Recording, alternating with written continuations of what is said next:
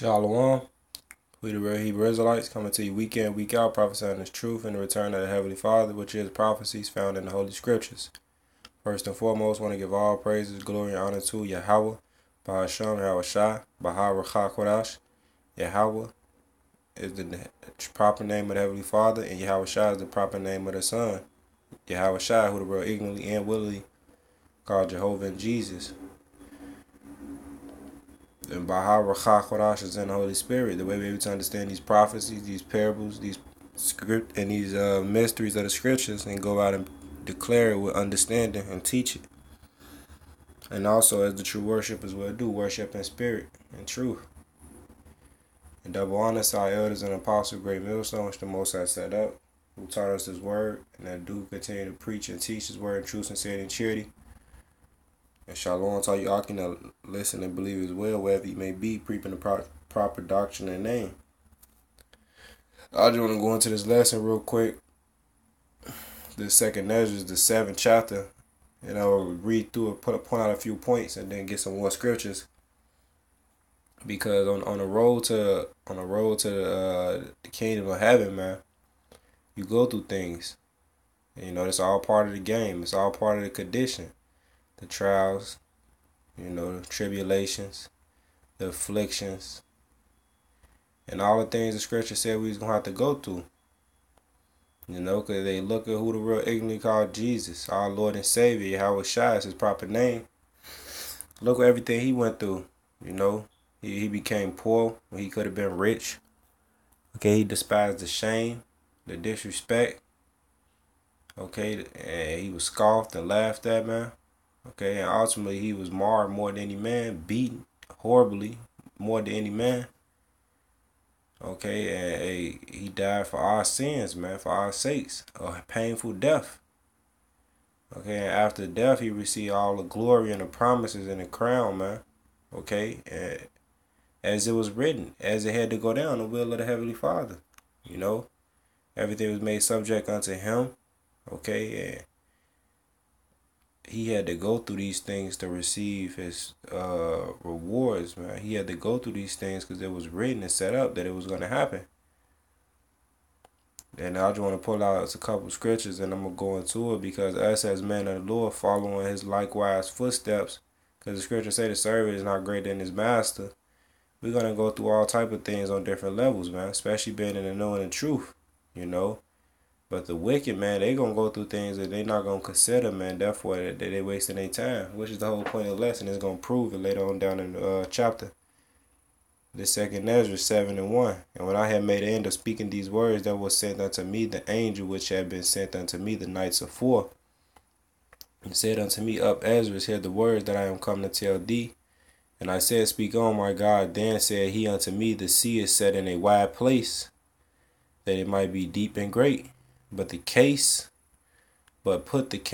entrance were narrow like a river. Who then can go into the sea to look upon it and to rule it? If he went not through the narrow, how could he come into the broad? So if you ain't going through that narrow gate, man, okay, if you ain't going through the that narrow entrance, what the scriptures goes into, how can you get the broad, man? And the broad being what? The kingdom of heaven, that rest which we labor and hope for. I'm gonna get that too. The scriptures is manifold, but I'm gonna just deal with the first layer, man, because that straight gate is the afflictions and the sorrows and the sacrifices you gotta go through when being in the truth. It say, enter in at the straight gate, for wide is the gate, and broad is the way that leadeth to destruction, and many there be which go in thereat. Because it's broad and it's wide, man. Okay, it's easy. It don't come with reproof. It don't come with accountability. Okay, and ultimately it's to play on the emotions and the mindsets and the lust of this flesh to get you distracted and go off, man, get destroyed ultimately. And this world is rigged upon that on all levels. And especially those that rule, man, they push that. And what is also that wide gate and broad is the way that leads to destruction is these religions, man. Because all our people in there, mainly Negroes, Latinos, Native Americans, so-called, and the confusion of faith scattered wherever they may be. They the main ones in these religions, man. Main ones in these false doctrines, worshiping these idols. But it leads to destruction, man. But that straight gate is knowing the truth, knowing the true heritage, man. And once you know that, you understand and you consider why you getting jacked up, why you going through what you going through, why people went through what they went through. But in the midst of that all, it's a separation. The wicked gonna go through hell, trouble, and afflictions, but they're not gonna consider, and they gonna get the wide, man. And the righteous gonna go through the same thing, and they're gonna get the wide, man. They're gonna get the kingdom of heaven, the glory, the promises, just as our Lord and Savior did, man, because we believe that. It say, because straight is the gate and narrow is the way which leadeth unto life, and few there be that find it. And that few is talking about the elect. You know? And also going back into Second Nazareth, it breaks down that straight gate more clearly, man. It say the entrance were narrow and like a river, who then can go into the sea and look upon it and rule it. If he went not through the narrow, how could he come into the broad? There is also another thing. A city is built and set upon a broad field, and is full of good things. Let's talk about the kingdom of heaven. The entrance thereof is narrow, that straight gate, and it said is a dangerous place to fall, like as if there were fire on the right hand, and on the left a deep water. So that's symbolic, man, for the hell you gotta go through when you enter into that straight gate. Okay, when you walk in that tight rope and that way to salvation, man, because you gotta be on point. You gotta examine yourself, and you gotta continue to push the word out, all while fighting the spiritual thoughts. All while fighting the spiritual demons, man, the spiritual wickedness. Okay, all while fighting the thoughts and deeds and the lust of this flesh. You know, and the things that happen in your life and happen around you that try to hinder you from serving the Lord or getting closer to Him. These is all the straight things, man. These is all the requirements you have to go through as going the entrance of that narrow. You know, knowing that everything outside of this path we walking on is dangerous. Everything outside of this path we walking on to get us destroyed. And things that you look at so simple, trying to get a better living life and being comfortable, you look at that so simple, like, oh, this can't destroy me, you know. But them to be the things that destroy you, man, because it requires time and it requires a lot of other things to be good at. So therefore, it brings you away from the truth, man. And we got to be mindful of that too. But reading on, it says, and only one path between them both, even between the fire and the water, so small that could but one man go there at once. So that's order, man, that the Lord require. You know, one man going at once, you learn from the man in front of you. And that's that few, going back into that Matthew 7. That's that few that find it. You know, the elect that find the truth and wisdom. And that's the only way you can walk the proper life, by finding the true wisdom. And I'm going to jump through this real quick. It says, and if the city now were given unto a man for inheritance, if he never shall pass the danger set before it, how shall he receive this inheritance? So the kingdom of heaven, that city that is builded upon a broad field, all full of good things, how shall we receive that inheritance, man? How shall we be the gods, judges, and rulers? Okay, the prince of power. How shall we receive that? We don't go through the dangerous paths, man, the trials and tribulations and afflictions set before us. You know, he said, and I said, it is so, Lord. Then say he unto me, even so also is Israel portion. So that's our portion. You Negroes, Latinos, Native Americans. They say, because for their sakes I made the world, and when Adam transgressed my statutes, then was the decree that now is done. You know, the fact that we had to work and labor, not just to get back into the good grace of the Lord, but here in our day-to-day lives. Our lives were shortened, man. Okay, and all the curses that you see follow upon us unto this day. It says, then were the entrance of this world made narrow, full of sorrow, travail. They are but few and evil, full of perils and very painful. For the entries of the older world were wide and sure, and brought immortal fruit. And they that live labor not to enter to these straight and vain things, they can never receive those things that are laid up for them. So if you ain't going through that straight gate, if you ain't going through that difficulties, that dangerous walk of life, man, knowing that anything happen to you for preaching his word and bringing the knowledge out, or just in general, hey, that's what we got to go through. That's what we're mindful of. That's what we got to labor and enter into to receive the things laid up for us. I'm going to jump down and say verse 18, nevertheless, the righteous shall suffer straight things and hope for the wide. And that's the point of bringing this out. The righteous going to go through them straight things, and they going to hope for the wide, that being the kingdom of heaven, that city built upon a broad place, that rest, the everlasting life, which we labor to enter into the kingdom of heaven.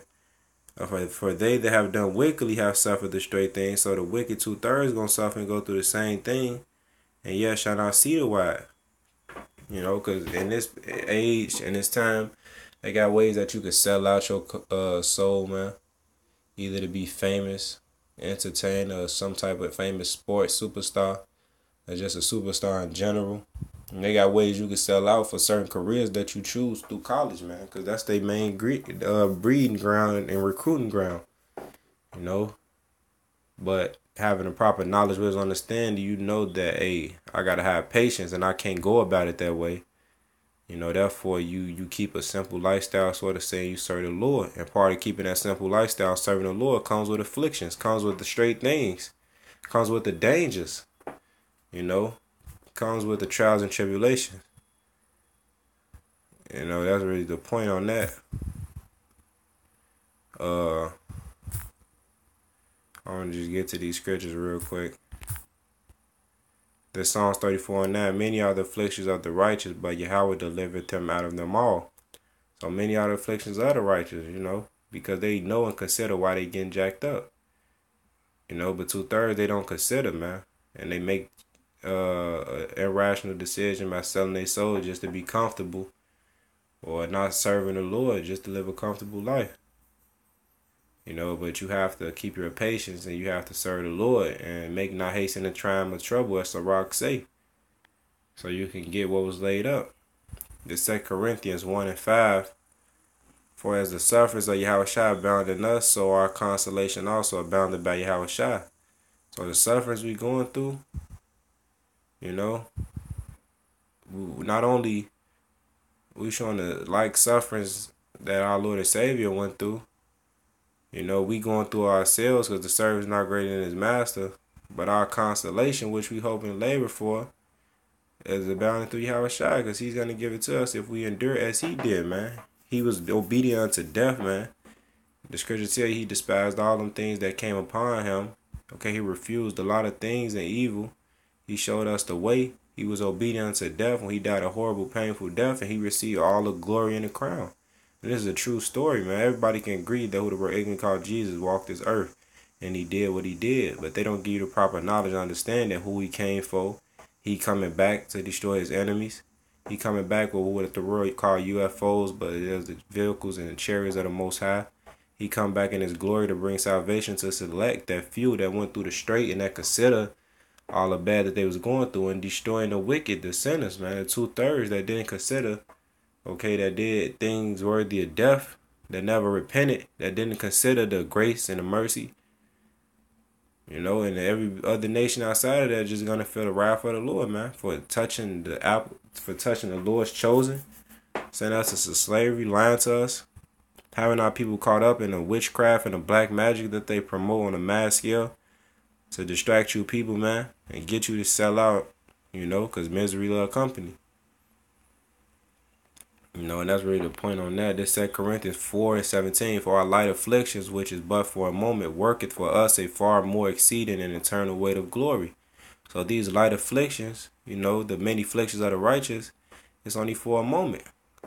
Going back into that 2nd Nazareth, when you read up, because this is really what it's going into. This is Israel's portion, to go through things, man, to be jacked up, to learn from our mistakes, to labor to enter back into that rest and the mercies and grace of our Lord and Savior. Start with Yahweh and the Son Yahweh Shai. It say the point is right here. They then were the entrance of this world made narrow, full of sorrow and travail. They are but few and evil, full of perils and very painful. You know, that light affliction, man. You know, and the reason why it's considered light, you know, because what we got coming, you know, that exceed the eternal weight of glory is gonna make it seem like, man, when we really realize, like, man, you know, we all had to go through it for a reason and work at something. And say, while we look not at the things which are seen, but are the things which are not seen, for the things which are seen are temporal. So all the things we see now, all the careers we want to go and pursue, all the money, wealth, so called, when it's not real money and wealth that you want to be comfortable, live a comfortable life, that's temporal, man. You know, the curse is still gonna follow you, the affliction still gonna follow you, because that's what the Lord said was gonna happen. Say, but things which are not seen are eternal in the kingdom of heaven, man. And it starts having His word. It gives you eternal life. It gives you comfort when you're going through these things, because you know, understand, and consider, hey, we're getting punished less than our iniquities deserve. The Lord jacking us up to be better. But we got to take heed and be right and obedient so we can receive, understand the fullness of it. For we know that's really the point on that. I had a couple more scriptures lined up. So I just press the next button. So I had to get the scriptures. It's Romans 12:1. I beseech ye therefore, brethren, by the mercies of God, that ye present your bodies a living sacrifice, wholly acceptable unto God, which is your reasonable service. So this is our reasonable service, as Ecclesiastes 12 say, fear the Lord, keep His commandments, for this is the whole duty of man. Going back in that 2 Ezra 7, that's the whole duty of man, man. In order to get the kingdom of heaven and to receive the inheritance and the good things laid up for us, you know, that city, the kingdom of heaven, we gotta go through these pain, sorrows, evil, perils, man, evils, okay? But the righteous gonna be saved out of those, man. You know, while 2/3 get caught up in it. It say, and be not conformed to this world, but be ye transformed by the renewing of your mind, that ye may prove what is that good and acceptable and perfect will of God. And you know, the man of the Lord is doing that, you know, renewing their minds, coming out of his mind state, you know, because it starts with the mind first. You know, a lot of our people are think they free, but they're mentally enslaved by the way of this world, by the image of the beast, man. There's a lifestyle and this way of living, thinking is right and is wicked. The things that they accept, the false doctrines and false philosophies that they push. You know, how everything is just rigged either to discredit the Bible and the true man of the Lord, or if the Bible is and it is misused, man, it's misinterpreted, it's not broken down properly. You know, and that goes all back into the fact that, hey, we have to labor, we have to believe, we have to present our bodies as a living sacrifice to get them good things, man, to escape all this evil, all this wickedness, all this perils and painful things, man, that's coming upon us and that has been placed upon us. This 2 Corinthians 12:5. Of such a one I will glory, yet of myself I will not, but in my infirmities. So Paul, you know, he glorious in infirmities, man. The things he went through, whether mental, physical, spiritual. You know, the 2 Corinthians 11:30. If I must needs glory, I will glory of the things which concern my infirmities. You know, and the point, you know, just another point proving, you know, if you glory in anything, you know that you glory in that you know the Lord and your infirmities, because you know why you getting jacked up. You can consider why you getting jacked up. This First Peter 4:12. Beloved, thinking not strange concerning the fiery trial, which is to try you, as though some strange thing happened unto you. So it's not strange. We was ordained and appointed unto this, man. Especially since the day we agreed and believed in our Lord and Savior, man, and took of that cup. Say, but rejoicing as much as ye are partakers of Yahweh Shai's suffering. So we rejoice. Okay, we glory in our infirmities. We glory in the things that we went through. We glory in the trials and tribulations we overcame through the Spirit and power of Yahweh Shem Al Shai. You know, certain things that we cut out our life. Certain, just having His wisdom alone, how we use it. You know, the things we go through in the day to day. Yeah, it sucks, and it is minor. But and right now it sucks, but it's all to build you up and make you better. Even during the time of Jacob's trouble, even during the hour of temptation, we're being tried right now. That fiery trial, to make us perfect, to make us the elect, to bring us through it, to get everything that's laid up for us. Back in that 2nd Ezra 7. You say, but rejoice in as much as ye are partakers of Yahweh Shai's suffering, that when his glory shall be revealed, ye may be glad also with exceeding joy, knowing that we labored, to enter into that rest, man. We went through them straight things, as it said in 2nd Ezra, to get that inheritance, man. Because it said, if this city now were given unto a man for inheritance, talk about that few that elect, those that's going to appear with the Lord in glory. It's those that's suffering in Yahweh Shai, those that want consolation when he returned and not now. It say, if he never shall pass the danger set before it, how shall he receive this inheritance? So you got to pass the danger. You got to go through it. But understand and know and consider, and make not haste in the time of trouble, but constantly enduring, as the scriptures say. It's Hebrews 2:10. For it became him for whom are all things, and by whom are all things, and bringing many sons unto glory. Talk about the elect, the few, the ones that want that inheritance, that passed that danger, that went through that narrow and straight entrance, that stayed on that path, that order. And say, to make the captain of that salvation perfect through sufferings. Who's our captain? Our Lord and Savior, Yahweh Shai.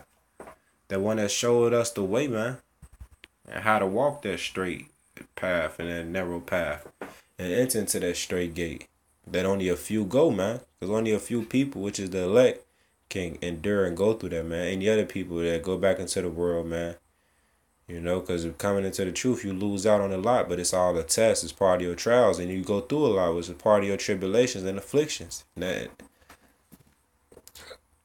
is Ephesians 3:13. Wherefore I desire that ye faint not in my tribulation for you, which is your glory. So we going through all this because this is our glory.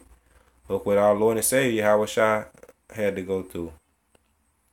He was obedient unto death. He died a painful death, but he received everything promised unto him.